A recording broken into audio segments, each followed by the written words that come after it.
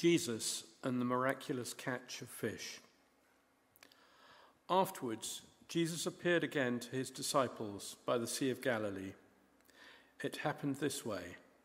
Simon Peter, Thomas, also known as Didymus, Nathanael from Cana in Galilee, the sons of Zebedee, and 2 other disciples were together.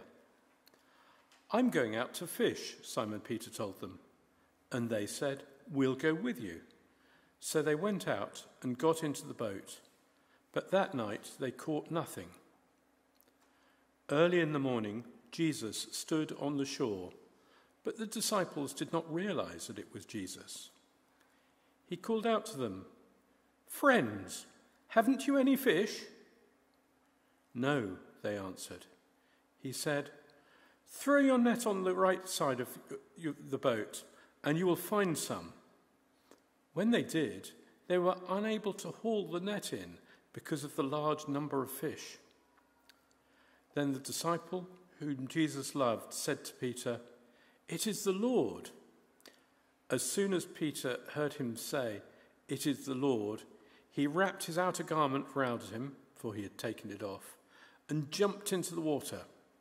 The other disciples followed in the boat, towing the net full of fish, for they were not very far from the shore, about 100 meters. When they landed, they saw a fire of burning coals there with fish on it and some bread. Jesus said to them, "Bring some of the fish you have just caught." So Simon Peter climbed back into the boat and dragged the net ashore. It was full of large fish, 153, but even with so many, the net was not torn. Jesus said to them, "Come and have breakfast." None of the disciples dared ask him, "Who are you?" They knew it was the Lord. Jesus came, took the bread, and gave it to them, and did the same with the fish. This was now the 3rd time Jesus appeared to his disciples after he was raised from the dead. When they'd finished eating, Jesus said to Simon Peter, "Simon, son of John, do you love me more than these?" "Yes, Lord," he said, "you know that I love you." Jesus said, "Feed my lambs." Again, Jesus said, "Simon, son of John, do you love me?" He answered, "Yes, Lord, you know that I love you." Jesus said, "Take care of my sheep." The 3rd time he said to him, "Simon, son of John, do you love me?" Peter was hurt because Jesus asked him the 3rd time, "Do you love me?" He said, "Lord, you know all things. You know that I love you." Jesus said, "Feed my sheep. Very truly I tell you, when you were younger, you dressed yourself and went where you wanted. But when you are old, you will stretch out your hands, and someone else will dress you and lead you where you do not want to go." Jesus said this to indicate the kind of death by which Peter would glorify God. Then he said to him, "Follow me." This is the end of the reading.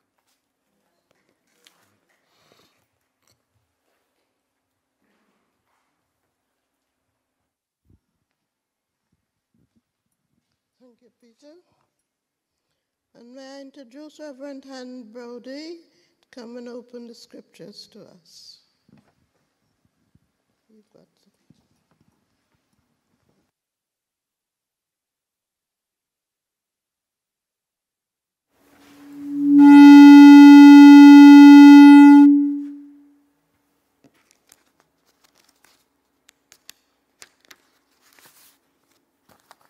Good morning, everyone. Really nice to be here with you this morning.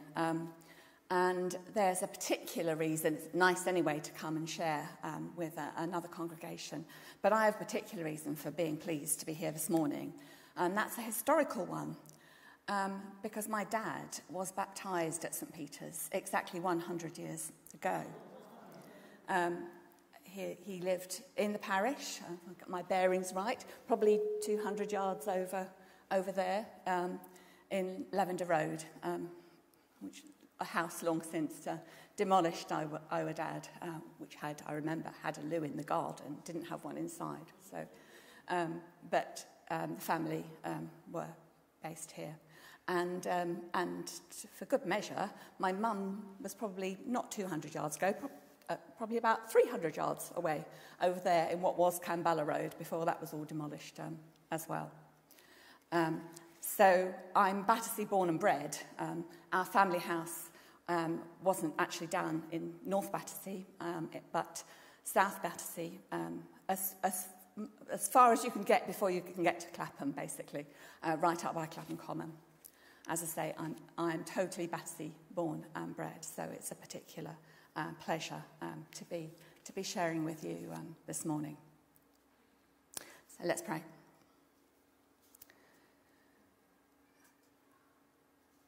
Lord, we pray that you will open our ears to hear your word, our minds to understand, and our hearts to receive it. Amen.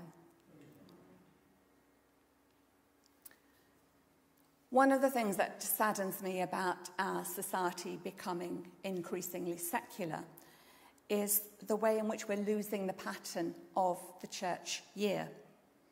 In particular, how we celebrate our great festivals. If you take Christmas as an example, instead of marking the waiting season of Advent, the nation at large parties all the way through December and then moves on as soon as they've got Boxing Day out of the way, moves on to something else. Perception of Easter is worse. Many are focused simply on chocolate and the long holiday weekend, not interested in the significance of the season. The waiting of Lent is generally ignored. And once again, after the bank holiday is over, so is Easter. But in theory, the church celebrates its greatest festival of the year for 50 days until we get to the day of Pentecost, Pentecostos, 50th. And it's a real treat to be able to dwell on celebrating the joy of the season of Easter as we consider what the resurrection means to our lives. So let's make the most of it and not try and rush on till we get to the next thing. Moreover, the hope we have to share is truly a priceless gift. As Christians, we're called to live and be good news to everyone. Truly, as Augustine said, to be an Easter people.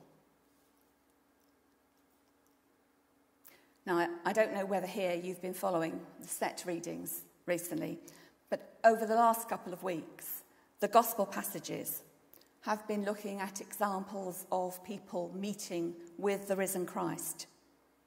The women at the tomb, the disciples in the upper room, most specifically Thomas, of course, who had his doubts completely cast aside. And today we consider the account of the disciples' encounter with Jesus on the shore of the Sea of Galilee. And we hear of Peter's fresh start. One wonderful aspect of the resurrection is that it has so much to do with new beginnings. Not least occasions when people meet with the risen Jesus for themselves, sometimes in a very dramatic way, and lives are changed forever. I nearly chose the reading from Acts about the call of St. Paul on the road to Damascus to remind us of the sudden and dramatic way in which God can change lives. Paul's conversion produced a profound change of mind and a complete turnaround in behaviour. From being a persecutor of Christians, to becoming one of the greatest leaders and evangelists. This account of Paul's experiences tells us what can happen when a person is confronted by the living Christ and makes a completely new beginning. At the centre of that new beginning is the image of the crucifixion. And we're reminded that resurrection life was purchased at the cost of sacrificial love. Sudden conversion experiences do still occur, of course, but most of us consider faith over a longer period. However it happens, many of us here this morning will recognise what it's like to experience their own new beginning. As Christians, we're all encouraged when we hear of someone new coming to faith. But I'd suggest that for most of us here this morning, it's Peter's story, rather than Paul's, that has more direct relevance to us at this stage of our journey of faith. So I'd like to focus on the type of new beginning we hear about in our gospel story. It's different in that Peter is not meeting Jesus for the first time. The account makes it clear one of the functions of resurrection life is restoration of relationship and deep forgiveness. And that surely is something which we all need to hear, no matter how long we've known Jesus, or indeed whether we are yet to meet him. As we look at this passage this morning, I'd like you to think of yourself in Peter's place as he faces Jesus. I don't mean in his particular setting, but in your own. I don't think it's too much to ask if you think about it. His enthusiasm, his awkwardness, lack of understanding, alongside his love for Jesus, are very much like ours. He's already let him down and denied him. And as we follow through the story, I'm just going to pick up on some of Jesus' words and invite you to consider what your own response might be.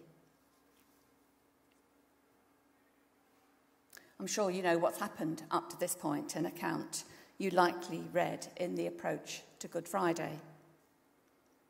Peter had previously denied Jesus and fled from the scene of his crucifixion. Peter evidently loved Jesus and wanted to follow him, but his fear had led him to distance himself. And we are left to imagine how he must have felt. Probably overwhelming disappointment with himself, guilt, shame. And although he's since witnessed the appearance of Jesus on Easter Day, all these issues are yet to be resolved. Peter announces he's going fishing, and several of the disciples decide to go along. We do not know his motives, but here he is, soon after the greatest event in human history, back doing what he knows best.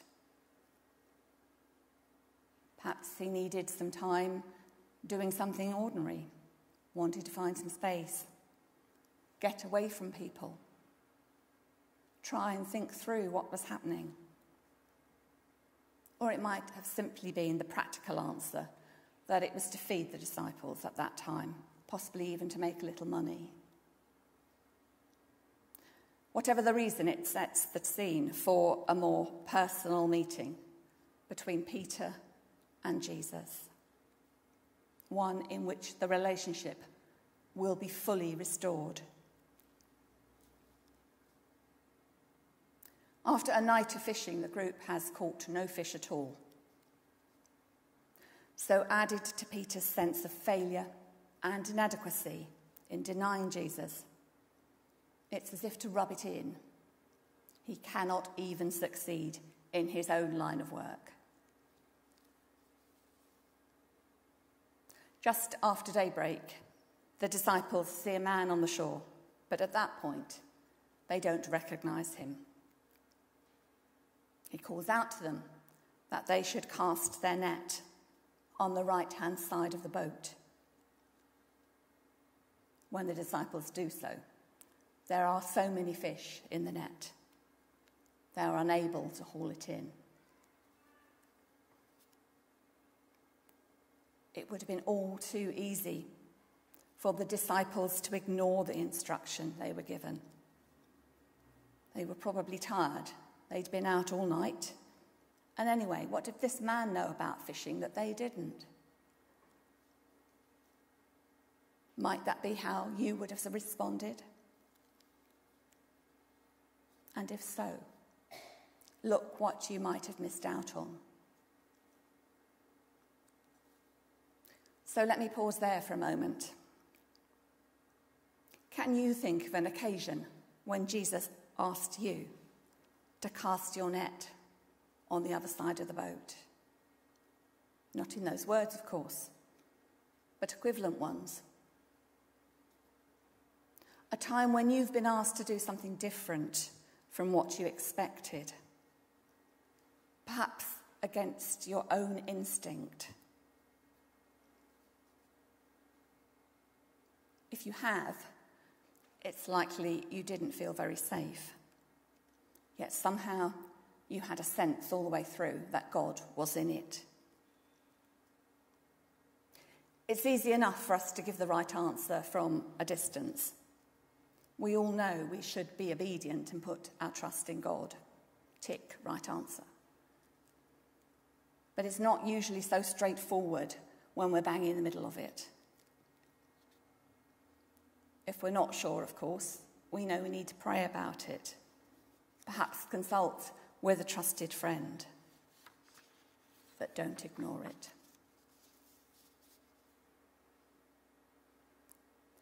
When the beloved disciple shouts, "It is the Lord," Peter immediately steps into the water and heads towards the shore. Perhaps catching that large number of fish after there had been nothing reminds him of other times of abundance. The turning of the water into wine, the feeding of thousands of people with few resources.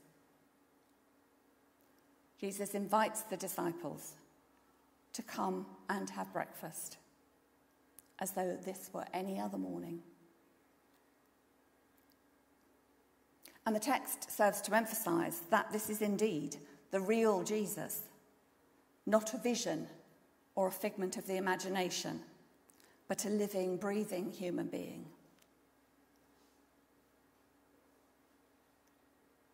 I read an interesting comment about this story when I was preparing during the week, which was that it provides a bookend to the Last Supper, that this first breakfast changes the whole trajectory for the disciples, from grief and confusion to purpose and mission. Everything Jesus said to his disciples before his crucifixion is now starting to fall into place. But first, Jesus has some very specific business with Peter. Before his arrest, Jesus told Peter he would deny him 3 times. And as we know, this is exactly what happened. Further, he runs away. He's absent from the crucifixion. He's among the disciples who meet behind locked doors out of fear. And now Jesus speaks to him directly. "Simon, son of John, do you love me?" Jesus asks him 3 times, and 3 times Peter is given the opportunity to declare his love for Jesus. Once for each time he denied him. A fact that Peter would not have missed. Although I wonder if at first he felt frustrated Jesus made him repeat what he was saying. Each time Jesus says, "Then feed my sheep. Take care of my sheep." Thus Peter's given the opportunity to face his risen Lord and begin again. The word forgiveness is not actually mentioned, yet we know it lies at the heart of what has happened. Peter's now recommissioned not only to fish for people, but also to be a shepherd of God's flock. And he knows his future will be full of risk. For the authentic Christian life, for us, as for Peter, does not allow us to stay safely where we are. Hear Jesus' words spoken to you. He calls you by name and asks if you love him. What is your response? And what are the consequences? I'm sure most of us can recall times when God felt close and we declared our undying allegiance. But I also guess that subsequently, it's not always been plain sailing. How often do you fail to live up to what you profess? It's fairly straightforward to be positive in our faith when things are going well. But it's another story when everything seems to be against us, when we feel completely out of our depth.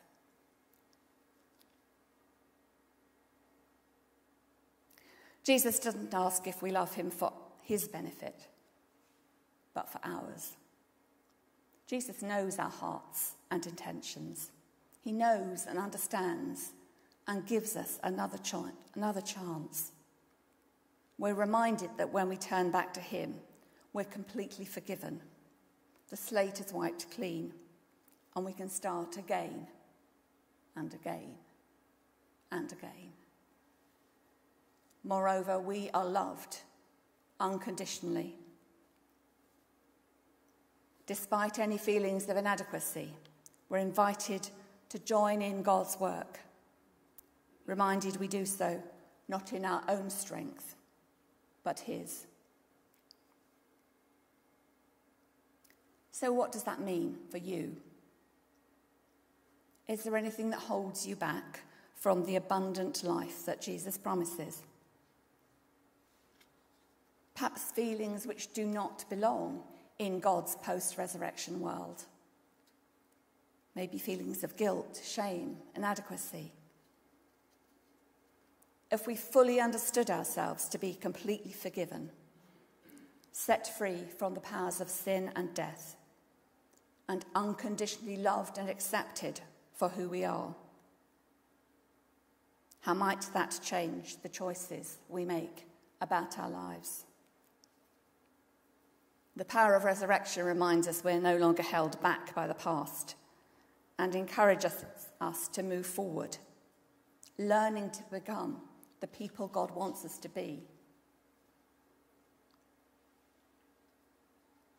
The implications of this story also resonate in our faith communities. Here in Battersea, are we making correct choices about the mission and ministry of our churches? Are we inward-looking, constrained by the past, sticking to how we've always done things? Or are we pointed forward, with a certain hope of the resurrection behind us? If we are completely loved, completely forgiven, and completely free, what does that imply about how we are to tend God's flock? We're called not only to proclaim God's love, modelled for us in the person of Jesus Christ, but to act on it. We know God's love is for everyone, yet it needs our participation to make it real for others. I know many of us here this morning will have personal cause to be grateful to the people in our lives who heard Jesus' call to take care of his sheep and responded with love.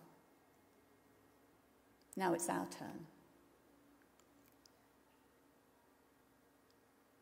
The light of resurrection completely changes our perspective, banishing fear and replacing it with love. In relationship with Jesus, we're always able to renew our commitment and make a fresh start. He invites us to alter our viewpoint, to cast our net on the other side of the boat. When he asks us if we love him and we respond positively with heart and soul, he entrusts us with his work. So let us pray that we may always be responsive to the God who calls us, as well as worthy of that calling.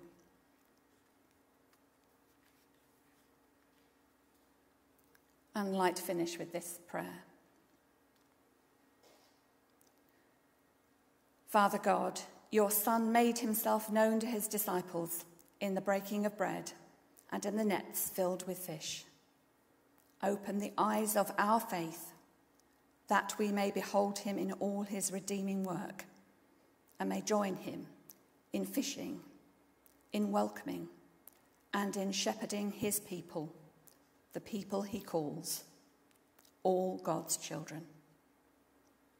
Amen.